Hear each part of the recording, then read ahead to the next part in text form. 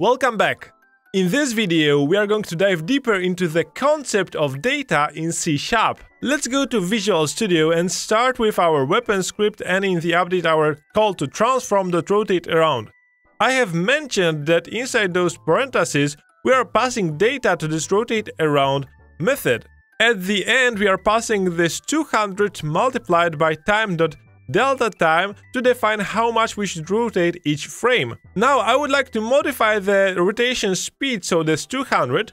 So let's go up towards the opening bracket of the public class weapon statement, so this code block. We are going to use enter to make a new line and we are going to define here the data representing this 200. So public int, and we are going to call this rotation. And I'm going to type with capital S speed. I'm going to use equal sign and I'm going to type 200, and let's not forget about a semicolon at the end. What we did here is define the rotation speed variable of type int that is public, and we have assigned to it a value of 200. Now the rotation speed is its name, so if we go to start and let's delete this update call and we are going to type rotation speed, we can access this variable defined above. Now, int is the type. It stands for integer, which means that we can store as ints integer values like 0, -1, 2, or any other integer value. Now, we can access it inside our methods, so let's go down to the update method, and here we are going to, instead of typing 200, we are going to call rotation speed times time.delta time. Since now we cannot really see the full line of code that I have, I'm going to just use enter and move this part where we pass the data inside the parentheses to the next line, and again C# will be able to handle it because our semicolon is at the end. Okay, great, so let's save our script, Ctrl S, and let's go back to Unity. Now if you press play, nothing will really change. So what was the point of adding this extra line of code? If you go back to Unity while the game is still running and select your weapon in the hierarchy, in the inspector you will see that now our weapon script has this rotation speed field, and if we modify it by selecting it and typing on our keyboard something like 10, you're going to see in the game view or in the scene view that the square is moving much slower. So by giving objects data, we can control their behavior. Let's go back to Unity, let's stop our game and let's go to the hierarchy window. Here we are going to use this plus button to add another 2D object, sprites. Let's select for example triangle. Now in the game view we can move it using our move tool, and we are going to move it to the left from our circle, and in the hierarchy we can right click on it and rename it to weapon, and I'm going to call this weapon 2. And now go back to the projects tab, find the weapon script and drag it onto the weapon 2. We have now created a second object of type weapon using our weapon class definition. This means that we can select our weapon 2 and set the rotation speed to something like 50, and if we select weapon without an index, we will see that its rotation speed stays on 200. Let's press play, and we should now see that both of those objects are moving, reusing the same functionality of movement, but their speed is different because we set it through the data. So this means that both weapon objects are sharing the same movement behavior from our weapon class, but their data is separate, so they can have different rotation speeds. So the class is just defining what an object of type weapon should have, but it is not an object itself. And that is the difference between a class and object in C#. Back in our code, we need to discuss what is this public keyword. So we have defined our rotation speed as public. This means that not only we can set the rotation through the inspector of Unity, but we could also create some weapon changer script that has a reference to public weapon, and in its method it could change the weapon.rotation speed to, for example, 0. So other scripts in our project can access and modify the rotation speed, and that might not be something that you want to have. To fix that, what we can do is select our rotation speed and change the public to be private. And now, if I save my script, Ctrl S, and go to my other script that accesses the weapon, you will see that it can't really access it. Weapon.rotation speed is inaccessible due to protection level. So I can't really do that.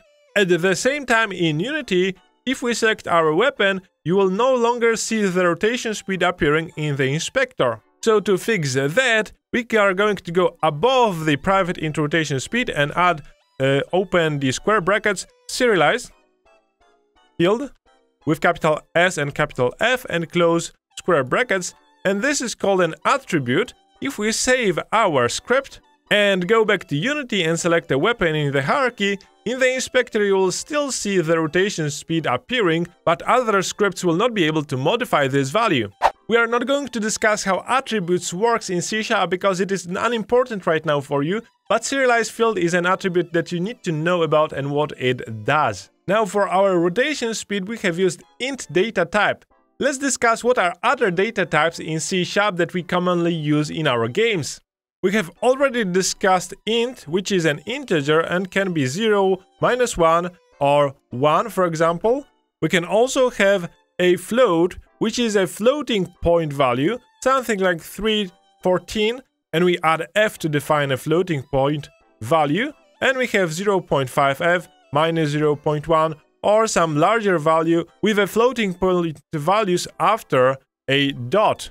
Next, we can have a bool, which is useful to represent conditions, so it can take a value false or true, and this can be useful when checking for something. And last type that is commonly used is a string type, which can store text, and we represent it as equals quotation marks, and we write text in between those quotation marks, and this basically represents text. Now obviously there are other types, and those are the most common ones that we use most often. Next, let's discuss what is the scope. So in our start method, we can access our rotation speed and we can set it to 100, and this works fine. This is because our start method is inside of the scope of our weapon class, so inside the code block, and the code block defines the scope. So for weapon, those are those two curly brackets, and for the start, those are those two curly brackets. This code block defines the scope that the start method owns. Let me delete this line. Now if I go to the update method, and here I'm going to define float rotation amount with capital A, and I'm going to type it as rotation speed time, so the asterisk sign, time with capital T dot delta, and with capital T time, and semicolon at the end. Now here I have defined a float data variable, so rotation amount, and it is inside the scope of the update method. If we try going to the start method and try typing rotation amount, we do not have any auto-completion, and let's set it to be 10, and we can see the name rotation amount does not exist in current context. Now just to be sure, let's copy this name, Ctrl+C, and let's paste it here, and nothing happens. This happens because the rotation amount is in scope of the update method, to which our start method has no access. So start method cannot access rotation amount, but it can access the rotation speed because the start belongs to the scope of the class weapon, so it has access to all the variables defined in the scope of our weapon class. We do this because our rotation amount defined in our update is useful only to the code that is defined in the code block of our update method. Also, we may not want any other method to modify the rotation amount value, and that's why we define it in the scope that is enclosed inside our update rather than in the global scope of our class weapon.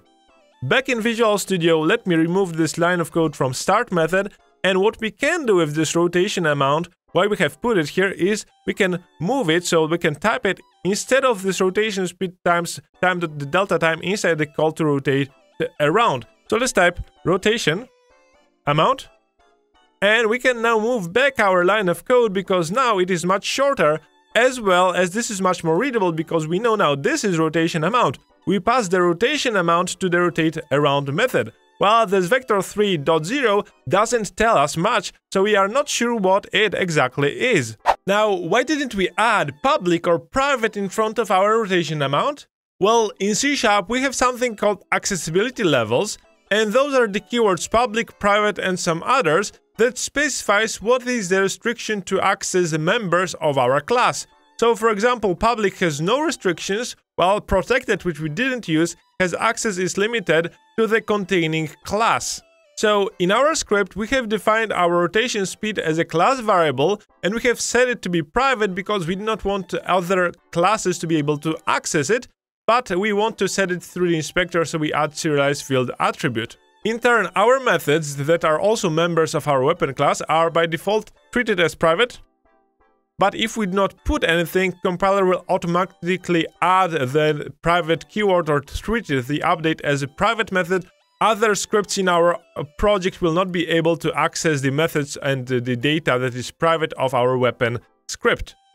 And going back to the rotation amount, we have defined it inside the scope of the update method, so only the code inside the update method can actually access it. And if we try adding here public accessibility modifier, it will cause an error because there is no way that any class, or actually the weapon class itself, can access the variable defined inside the method. Okay, with that out of the way, let's discuss the math operators in C#. So basic math operations are addition, so 1 plus 1 will be equal to 2. Another one will be the subtraction, so 1 minus 1 will basically give us 0, as you might have expected.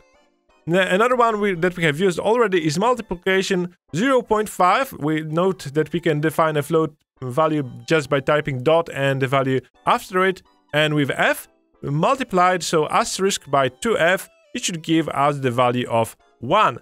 And lastly, we can also have a division.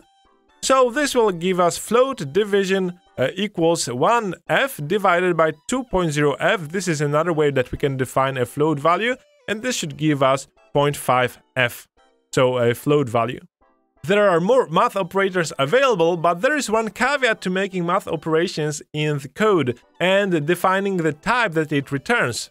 I am inside .NET Fiddle, which is an online C# editor, and I'm going to just create int a equals 1 divided by 2. And I'm going to use semicolon, and I'm going to print it in the console.writeLine.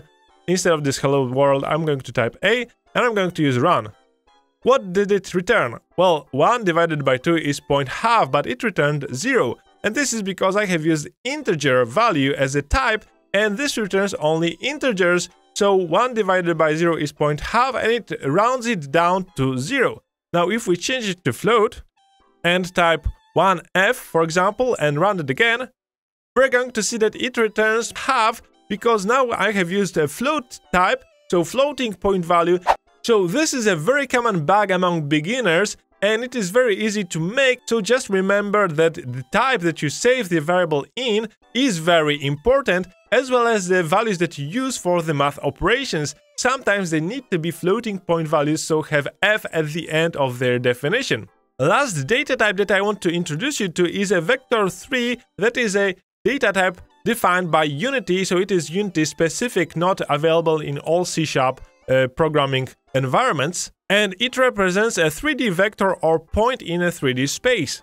In our script, our weapon script, we have used it inside the update. We have typed vector3.0, which returns a vector3 which only zeros in it. To define a vector3, we can type vector3 value, and we are going to define it as a new vector3, and we can pass 0, 0, 0, and this is how we define a vector3, and this is using this new keyword instead of what we have used so far, so just typing equals 200. Now, unless you only work with numbers and text, you will probably use new most of the time to create objects in Unity. But for now, I want to leave it at that. I will explain more about this keyword when we go to the practical section, when we make our 2D game together. Now, instead of this new keyword, we can also use vector3.01 or any other predefined value that Unity has provided for us, so that we do not have to type those values by hand. But that's not what we want to do here. We want to go up to the scope of our class just below our rotation speed, and let's create a serialized field private vector 3, and we are going to define it as a rotation point with capital P, and we are going to set it to be equal to vector 3.0 and semicolon at the end. And now we can use this and pass it inside our update to the transform.rotate around as the vector 3.0 as a first parameter. So let's type rotation point, use enter to use the IntelliSense auto completion, and now you can see that already rotate around is much more clear because we have the rotation point. Vector 3.forward is a bit strange because we have no idea what it is, and rotation amount is again clear because we know exactly what it is by reading its name. Let's save the script using Ctrl+S because there is an additional benefit. If you go back to Unity, we can select our weapon 2, for example, and let's change its rotation point in the inspector, because now we can do that. We are going to set the X value to be something like 2 and Y value to be something like -1. Okay, now the weapon, without an index, still has its own rotation point, so it gives us a bit more control over how those will behave. Let's press play, and now you will see that the triangle or the weapon 2 is rotating around a different point than our square, the default weapon, and this is the difference that we have achieved.